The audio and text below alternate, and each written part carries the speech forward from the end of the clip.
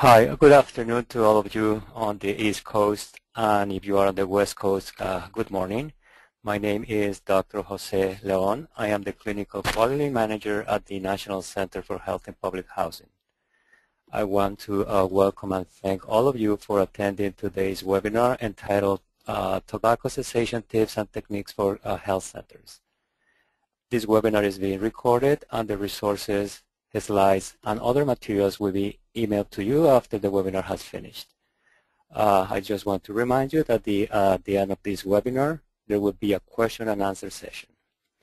And before I introduce the speaker for today's webinar, I would like to thank HRSA for allowing us to make this webinar possible through our grant U30CS09734. And I would like to share some facts with all of you.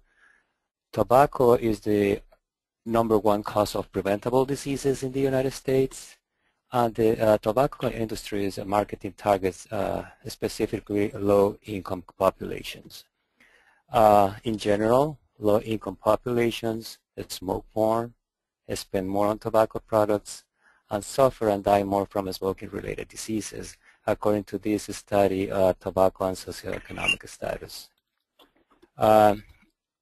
Smoke-free policies are being adopted at public housing authorities, and smoke-free policies do not require tenants to quit only to smoke outside. And as of 2011, more than 225 public housing authorities and housing commissions have implemented non-smoking policies in the United States. 29% of adults who are below the poverty level smoke, compared to 18% of adults who are at or above the poverty level. Among adults under age 65, 34% of Medicaid enrollees and 32% of uninsured individuals smoke, compared to 16% with private insurance coverage. Now I would like to introduce our speakers for today's webinar. The first speaker is Kristen Cessation. She is the Senior Manager of Training and Technical Assistant at Legacy. This is a national nonprofit dedicated to building a world where young people reject tobacco and anyone can quit. In her capacity, Kristen manages prevention and cessation programs development initiatives with particular expertise on other tobacco products, pregnant and postpartum tobacco users, and community health centers. Prior to joining Legacy, Kristen was the Assistant Director of State and Local Outreach at the National Campaign to Prevent Teen and Unplanned Pregnancy, and a Senior Policy Analyst for Tobacco Control at the Association of State and Territorial Health Officials. Our second speaker is Kathleen Malcolm. She is a health educator for Family Health Center of Georgia since July 2013. She's been a health educator for over 5 years, working with children and adults with various settings. Kathleen obtained a master's degree in health psychology at Walden University and is currently pursuing her doctorate degree in health psychology. She's married with 3 children and currently resides in Atlanta, Georgia. And Zara Marcelian is our third speaker. Zara is the CEO and co-founder of La Maestra Community Health Centers, a federal qualified health center providing healthcare, enabling, and social services to help the underserved, immigrant, refugee, and other low-income residents in inner city San Diego to become healthy and self-sufficient. Since 1990, La Maestra has expanded to serve over 45,000 patients per year in several diverse, underserved areas of San Diego. Zara holds a master's degree in organizational management and has been actively involved in healthcare education, community organizations, and other nonprofits for over 25 years. I would like to turn the presentation over Kristen. Good afternoon, Kristen. Well, thank you, Jose, for that wonderful introduction, and thank you to Rachel Logan for inviting me to speak on this webinar. Community health centers, especially those linked to public housing, have the perfect opportunity to intervene with smokers to help them quit. And over the next 15 minutes, I'm going to give you some food for thought to help you do that. I have a lot of slides to cover, so I apologize in advance if I seem to be talking really fast. But as Jose mentioned, I'm sitting here in my office in Washington, D.C. at Legacy. We're a national public health nonprofit organization created out of the Master Settlement Agreement in 1998 between the tobacco companies and state attorneys general. We're probably most well known for Truth, which is a public education campaign for teens. And I'm excited to announce that this summer we'll be back on TV with new ads and a whole new campaign. Our adult tobacco cessation campaign is X, referring to become an ex-smoker. The start of the new year has been truly an exciting time for tobacco control advocates. And you may be aware of some of this news, but I just wanted to paint a picture for you. January marked the release of the 50th anniversary of the first Surgeon General's report on smoking, and I'll talk more about those findings in just a minute. Secondly, we have the federal government that launched 2 national public education campaigns this past month. The FDA's Real Cost media campaign is geared towards teens, and those ads are really hard-hitting. They address the immediate health effects of smoking. And then the CDC is in its 3rd iteration of Tips from a Former Smoker media campaign. And as the title suggests, you have real people, not actors, talking about their smoking-related illness. The ads encourage smokers to quit and to call the free national quit line, which is 1-800-QUIT-NOW. And then the cherry on top of all of that is that CVS Pharmacy announced it will stop selling cigarettes and all tobacco products in their stores starting in October of 2014. And they are the 2nd largest drugstore chain in the country. In the words of their CEO, he said, cigarettes and tobacco products have no place in a setting where healthcare is delivered. This is the right thing to do. And just to give a shout out to Target, they stopped selling tobacco in 1996. And we hope, this is just more of what's to come with other pharmacy chain stores. And again, the hope is that this denormalizes tobacco use. So moving on to data, if you are a glass is half full person, the good news is that smoking among adults has fallen dramatically from 43% in 1965 when the first Surgeon General's report on smoking was released to 18% today. If your glass is half empty person, you'll be upset that 42 million adults in this country still continue to smoke. Several national groups, including Legacy, are calling for a 10 in 10 goal. That is to reduce the adult smoking rate to less than 10% in 10 years, which is a pretty bold goal. And as Jose mentioned, this progress in lowering smoking rates has been uneven. As you can see from the slide, there are still alarmingly high rates of tobacco use among low SES populations. And that's just one reason why it's so important to integrate tobacco cessation at community health centers. Other populations we need to pay particular attention to are those with mental illness, LGBT populations, and Native Americans. These are populations with high tobacco use rates. So again, some good news, some bad news. Teen rates, smoking rates, are also at an all-time low at about 10% for high school students, but we still have 3.5 million teens who continue to smoke. And it's not just cigarettes. The tobacco industry continues to create slick products to keep people addicted to nicotine. I'm sure you've been hearing a lot about e-cigarettes and getting a lot of questions about these products. They're becoming front and center. Teen use of these products in just 1 year doubled, and in most states it's legal for a minor to purchase these products. What I am most concerned about are cigars, and I'm not talking about your traditional large, stogie-type cigars, but rather small cigars that look just like cigarettes, and also cigarillos, which are medium-sized cigars. They are currently not regulated by FDA, and because of that, they come in every flavor imaginable. We're talking cherry, chocolate, blueberry, apple martini, and who are those being, sold to? Who are those being marketed to? I know if I'm going to smoke, I'm probably not going to buy a watermelon cigar that's wrapped in sparkly paper. In most communities, they are being sold individually, and it's these flavors, these cheap prices, that make it much more palatable to teens.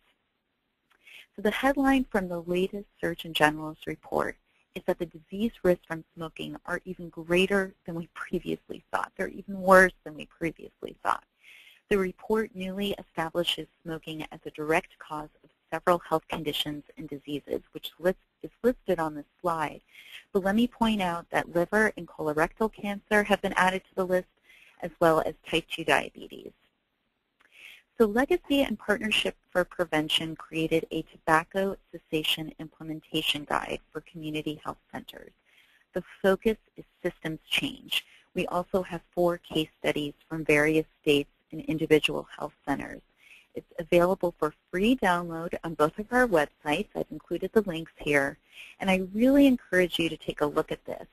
Rather than taking notes on this presentation, you can take a look at this guide, which goes into much more depth than I will cover. So making the case for tobacco cessation in health centers. The good news, again, is that in any given year, 70% of smokers want to quit smoking. More than half will try, but less than 10% succeed because they're trying to go cold turkey and they're not using methods that have evidence behind them. And that's where healthcare and human services come in to help increase those numbers.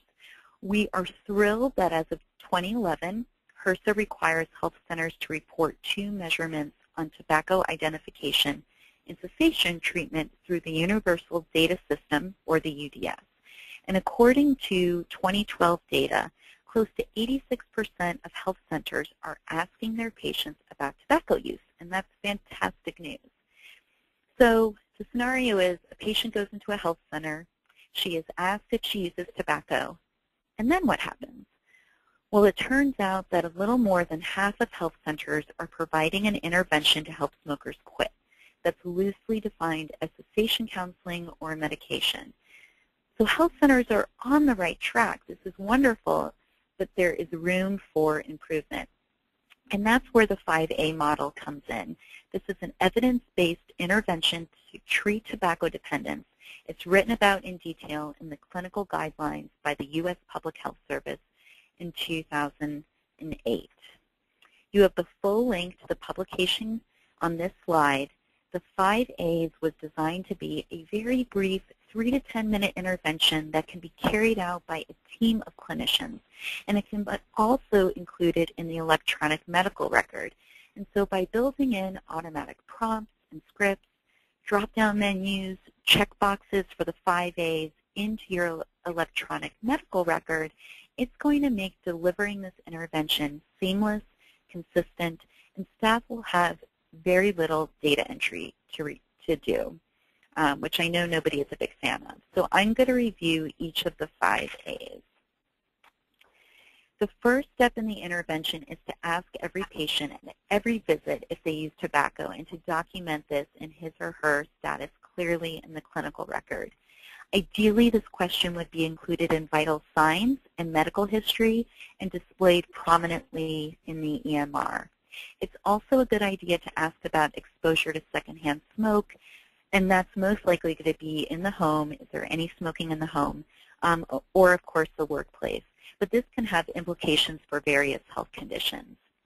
So the 5A questions on this slide and the next few slides were developed by the Medical Society of the State of New York, and they developed this in particular for a community health center. This is how they ask about tobacco use in their EMR. This is just one example of what you could do within your own health center. The second A is to advise. In a clear, strong, personalized manner, we urge every tobacco user to quit. And it can be helpful to build in an automatic script for providers, medical assistants, and nurses. So you click, your patient uses tobacco, and then it pops up on the screen. As your clinician, I need you to know that quitting smoking is the most important thing that you can do to protect your health now and in the future.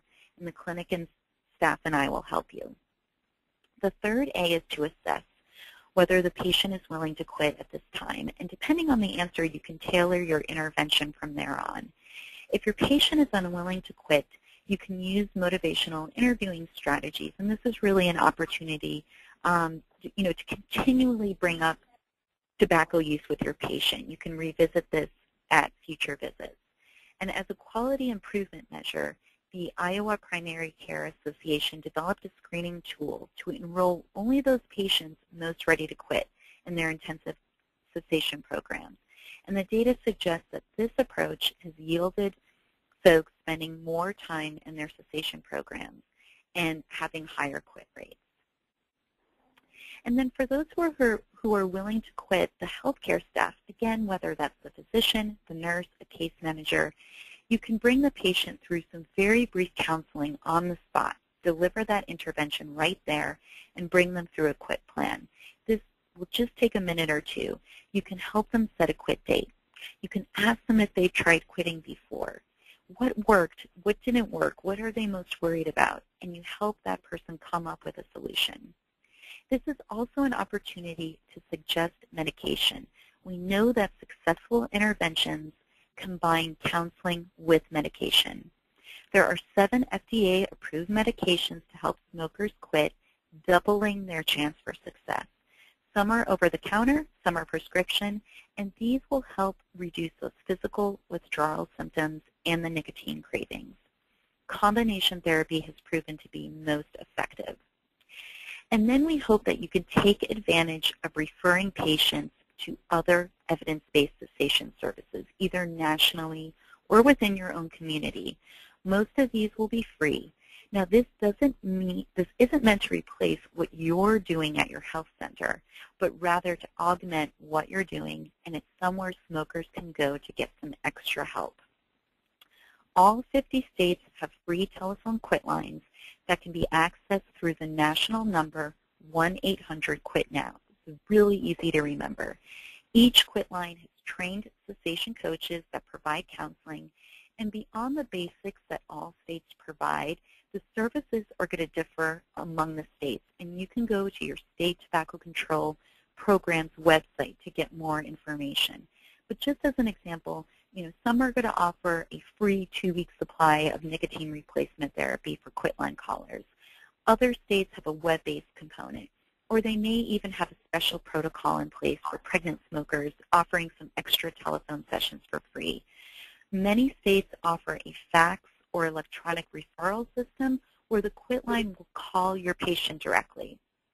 And for those folks who are uncomfortable with phone counseling, there are several web-based resources as well. HHS has smokefree.gov. They even have a texting campaign. And Legacy, where I work, we have X, which again is becomeanx.org.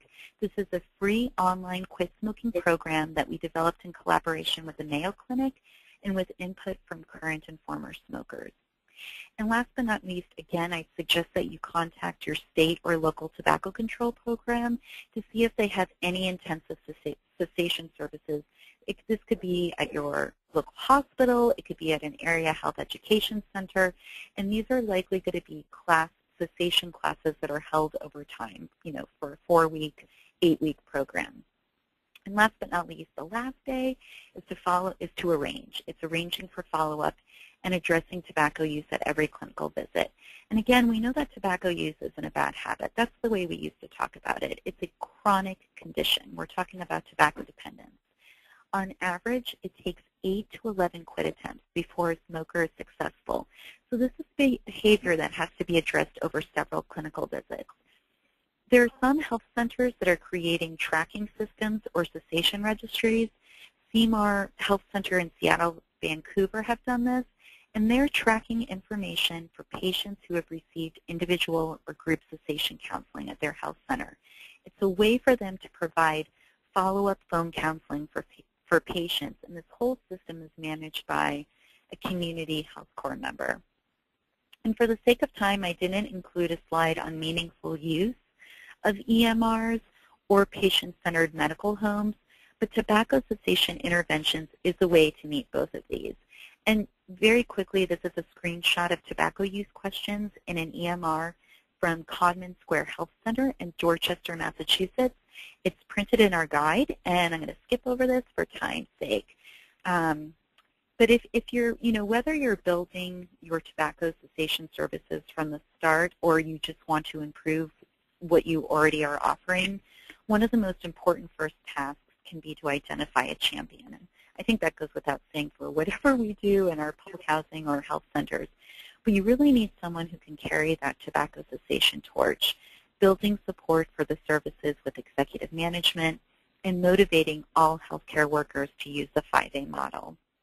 And second, we need to take a team approach to tobacco cessation.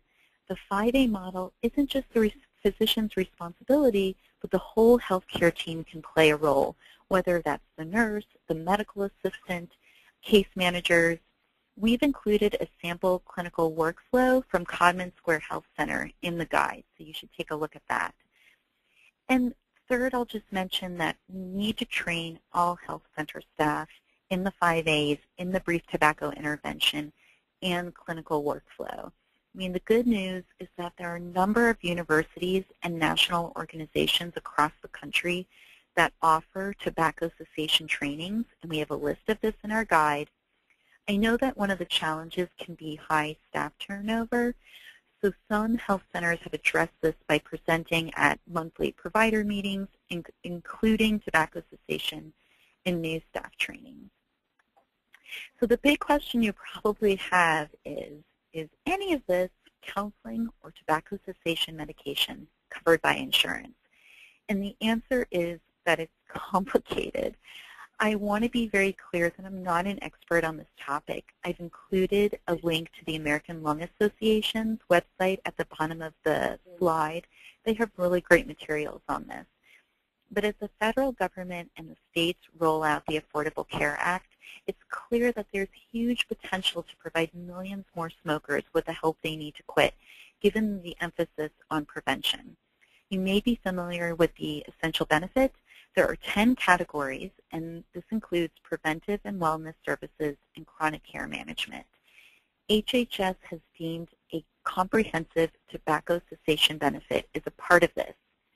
But the issue is that they haven't clearly defined what that means. Does that mean that all 7 FDA-approved medications are covered? Does this mean that cessation counseling is covered? How many minutes is it covered for? So the ACA requires that new Medicaid enrollees and state exchanges cover the essential benefits so that they cover also this comprehensive tobacco cessation benefit. So without that definition, this benefit may look different in each state. To address this, just last week, Legacy joined 30 national partner organizations in writing to HHS requesting that they clearly define the benefit. And I'm not going to go over all the different insurance programs, but I will point out that for Medicaid, as of January 1st of this year, the way it's worded is that they cannot exclude any tobacco cessation medication. So it's worded a bit strange, but public health takes that to mean that tobacco cessation medication is covered. And again, you have the information here for Medicaid and employer-sponsored insurance. I'm going to skip that for sake of time. And there's more information in the guide and, again, the American Lung Association about that. So I will stop there. I think I've taken up too much time.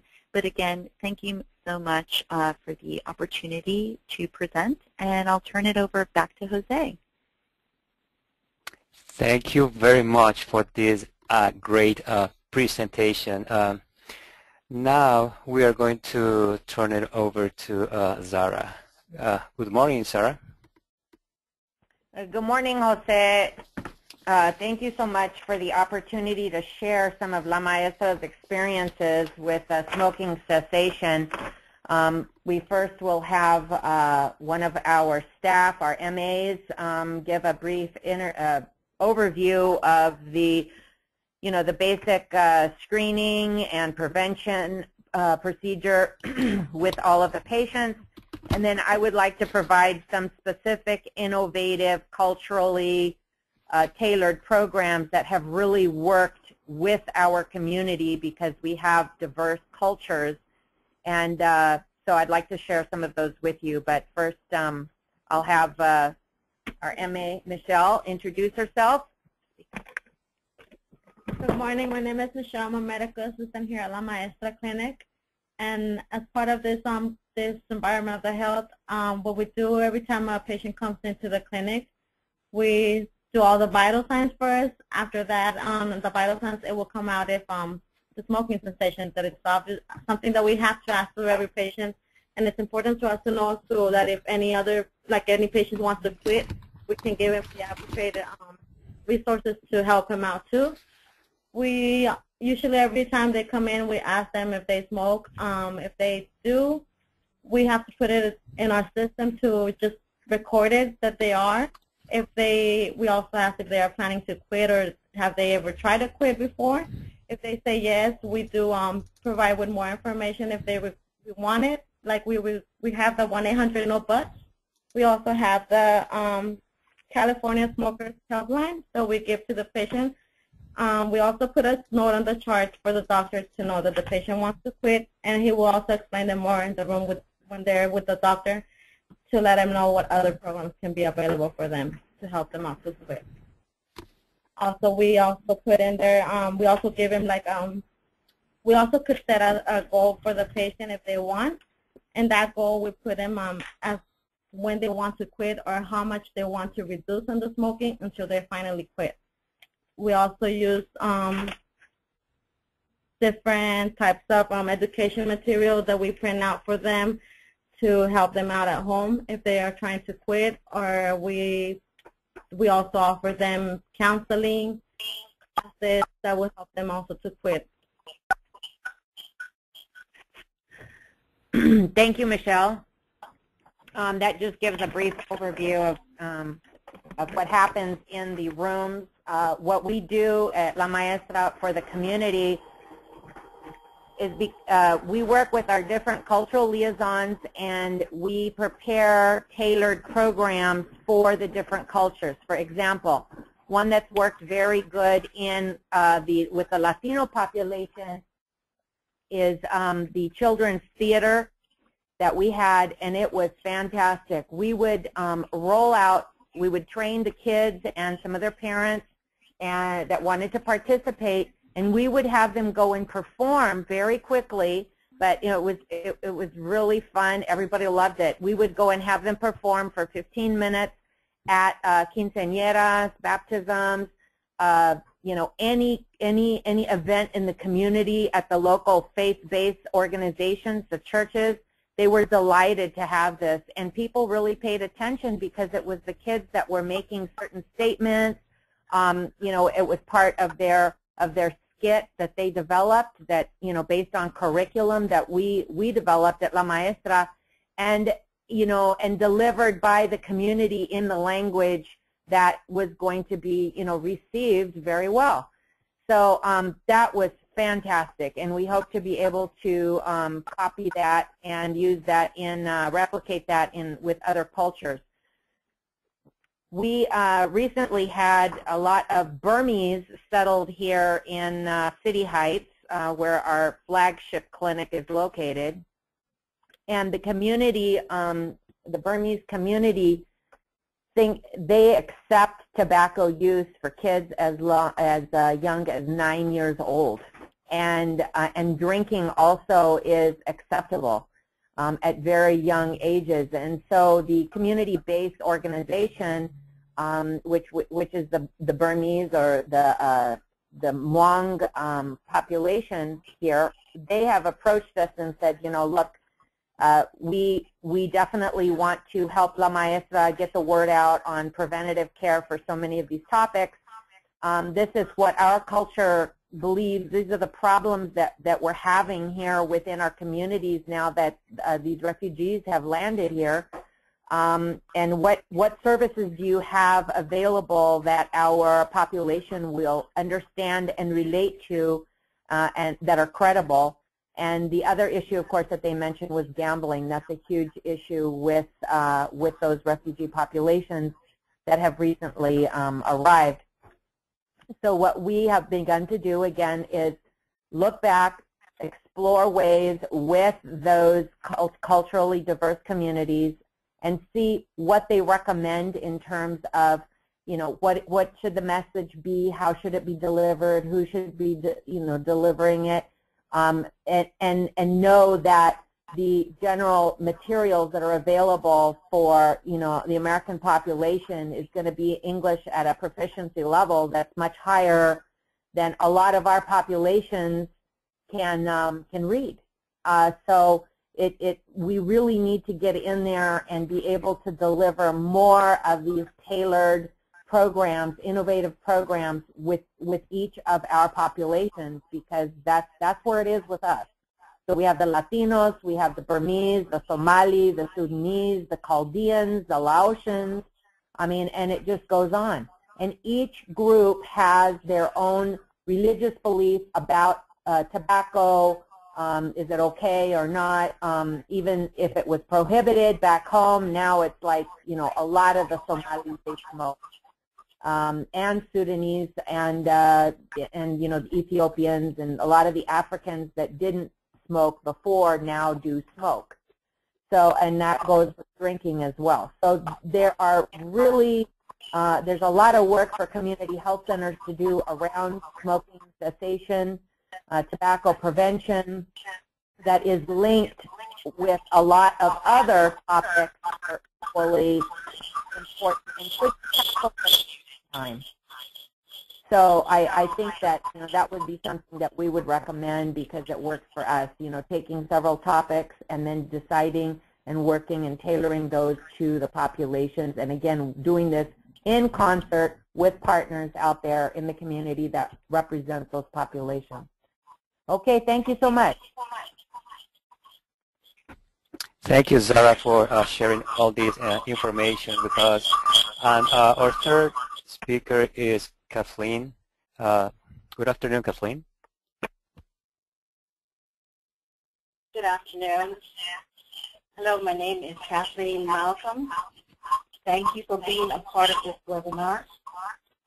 As mentioned before, I've worked for the Family Health Center of Georgia as a health educator.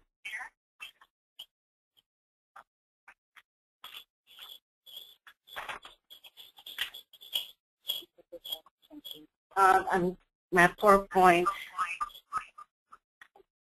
trying to get it up.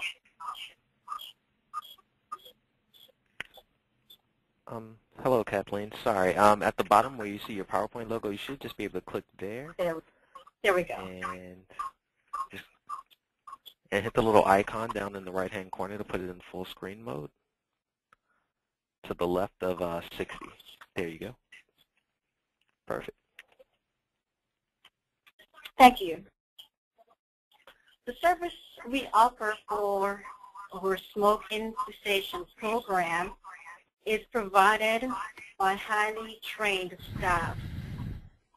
One of the first things we do at the health center is working with our patients is to conduct an initial intake assessment.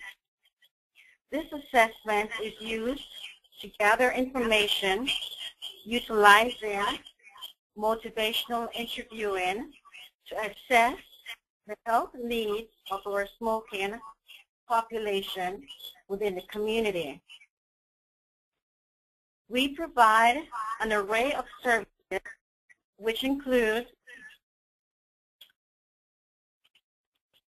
initial visits and assessment by trained medical staff, self-help materials, individual and group counseling, and these, of course, are confidential. They're offered one free quick call, multiple proactive follow-up calls. And, of course, these are offered by trained counseling staff. Slide 2. So our clinical practice guidelines consist of all patients are screened for tobacco use and they're advised to quit and are offered intervention. There's an intake and assessment form that is usually given to be completed. Action plan, we provide action plans, and this plan includes self-management techniques, motivation, support system, and medication. Patients are assessed during their initial visit and are invited to be a part of the program. They are given an initial intake assessment form to be completed. The plan of action is then given. This plan includes self-management goals, and the goal of this program is to get our patients from where they are and decrease the amount of their cigarette intake.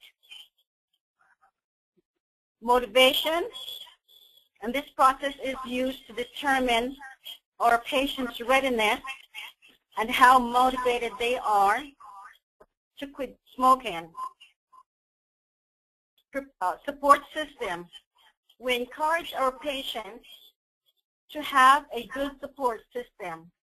They can invite friends or family members who can motivate them and encourage them to change the way they see themselves and their reaction to their smoking or tobacco use. Medication is also provided.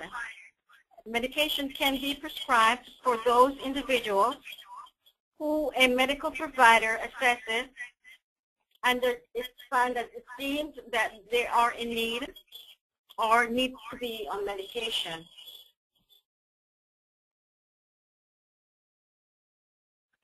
Slide number 3.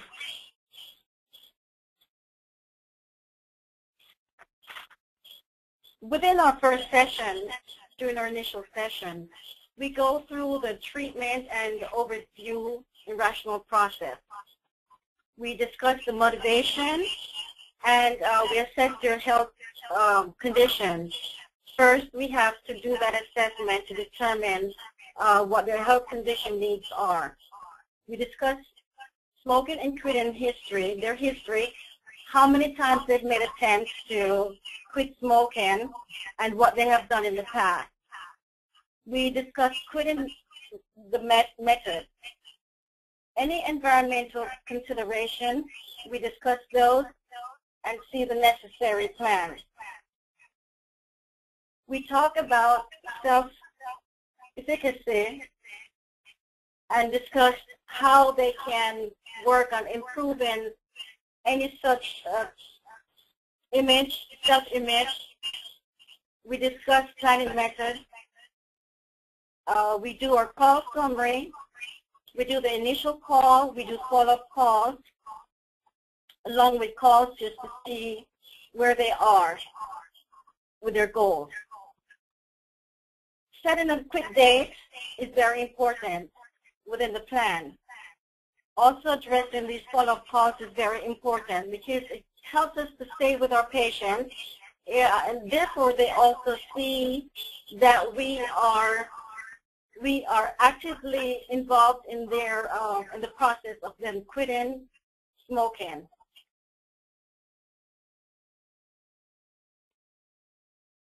Proactive follow-up sessions. We discuss during our follow-up sessions any quit status, where they are, within the status where they are. Withdrawal review, we discuss what the plans are, how they have withdrawn, what the review is, and also medication. Medications are provided for those that are in need. We also discuss any challenges and smoking events. What are some of the challenges that they are posed with from day to day on a daily basis, and how they plan to work around these challenges. We discuss their motivation, how motivated they are, what is the determining factor for them to quit, and also their support group. Are there friends? Are there family? Are there anyone that's supporting them? And if not, we highly encourage our patients to do have a good support system. They plan for the future, and as far as having a goal, a time, which is a reasonable time frame, to plan when it is that they would like to decrease the amount of cigarette usage or completely quit smoking. We discussed self-image, how they feel about smoking, how they feel about themselves, how they see themselves around others, and what it is they would like to see for themselves in the future about smoking, and where they would like to be as they see themselves.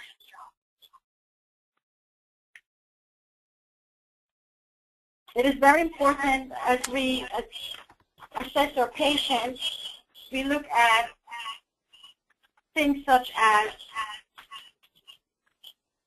determining their motivation, and within using this assessment form, we're able to work with our community. We look at their electronic medical record, and we contact our patients.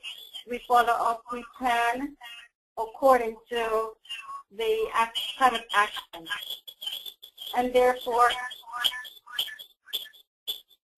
in gathering this information and using the motivational interviewing, we want to assess the health needs of our smoking population and provide the best services for our population at large. Thank you for having me. Have a good afternoon. Thank you very much, Kathleen, for this excellent presentation. I would like to thank all of the our presenters for these outstanding presentations. We are going to start our question and answer session. If you have any question, please submit it through the question box or on your control panel, or use the hand raise icon, and your line will be unmuted.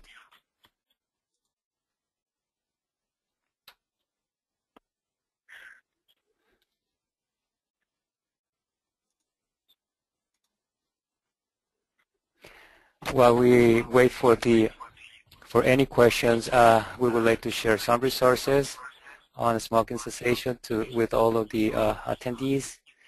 And at the same time, we are going to invite them to visit the National Center for Health and Public Housing website, where you can find information, very good information, webinars, monographs, fact sheets, training manuals, newsletters, and information about the annual symposium and one-on-one training. You can also join our mailing list, and you can receive HRSA updates, Medicare updates, funding opportunities, senior programs, resources and services, and information about upcoming webinars. Follow us on Twitter.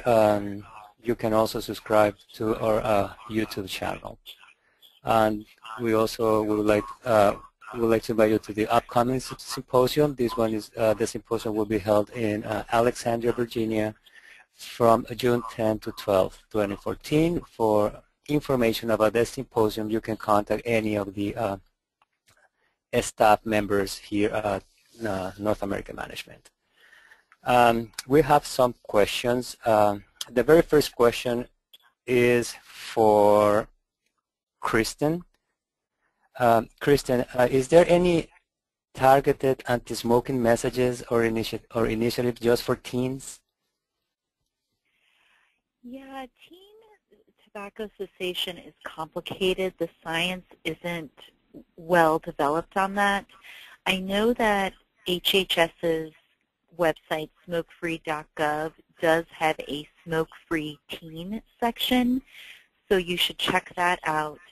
I'm not sure, to be quite honest, I'm not sure how states are handling teen tobacco cessation.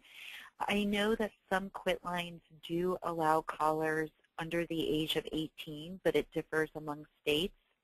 And there used to be a national group that had a number of resources on to teen tobacco cessation, and they no longer receive funding. But what I could do is do a little bit of research, follow up with Rachel, and then perhaps she could send it out to the group. But the overall answer is that we don't really know what works.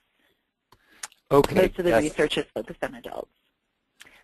Thank you very much, Kristen. The other question, and I think this one is for you too, are there any resources for training health center staff? Yes, if you look at our tobacco cessation guide, we have a number of resources listed. Some universities off the top of my head, University of Massachusetts in New Jersey offers training. The American Lung Association has a Freedom from Smoking training. The Mayo Clinic offers a tobacco cessation specialist training. And also you may want to contact your state tobacco control program. We identified several states that have initiatives geared towards either public housing or community health centers. So the fact that you are health centers and public housing is wonderful. And your tobacco control program may be offering trainings for staff and may be able to work with you to train your staff. But there are several national organizations that do offer training. And, you know, some of these will be a couple of hours long. Some of them will be several days and much more intensive.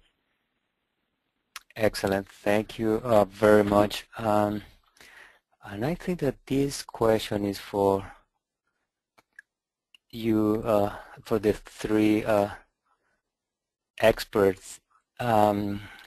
What have been noted as the most effective cessation medication or strategies according to your experience?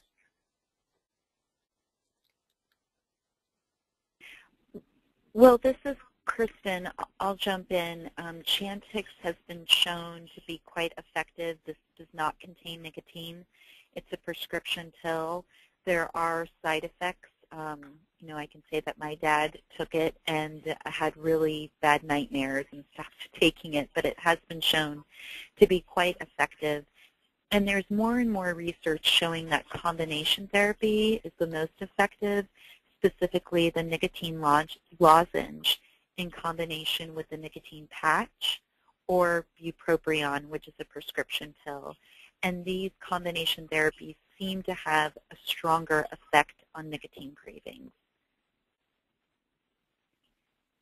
This is Zara Marcellian from La Maestra Clinic. We'd like to say that, you know, with our populations, what seems to work best is establishing goals with the patients. We have, like, Michelle, you want to explain, like, when we do give them the numbers to call, what usually happens? We have had some patients that when we give them the 1-800 no buts or any other information regarding quitting, often they come back again and we go back again to them and see if they did it. Some patients say they forgot to call that number, that they don't have time to call. So we usually, what goes best for us is setting a goal with them, and every visit we have followed it to see if they are ready to quit or not. Some patients with medications, it's sometimes the insurances that have the word to say if they approve it or not. But for us, it's a goal, setting a goal with the patient. It's working better, and it's been helping patients to also quit smoking. Thank you. Thank you very much, Zara and Michelle. There is another question. I think this is for Kathleen and Zara. How often do you follow up? For instance, if you have a smoker patient who declines cessation services the first time that the person is asked, when is the next time you should inquire?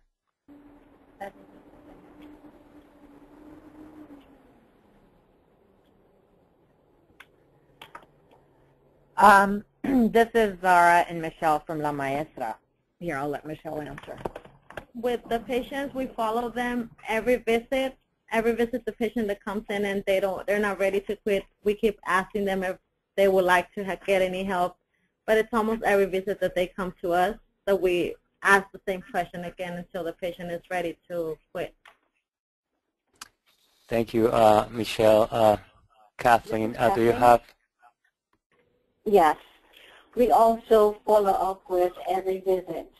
We try to encourage them to review and we assess them again at that point.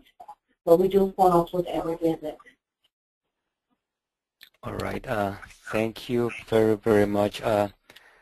Devon, I don't see any other questions. Do you see any other questions on your end? Yes, I did just send the last question to you. Thank you.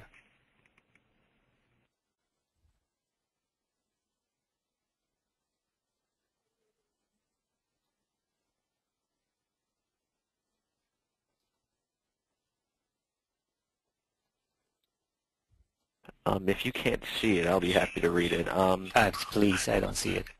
The question is, I want to know if health centers are aware that HUD is actively promoting smoke-free policies smoke-free policies in public and assisted housing.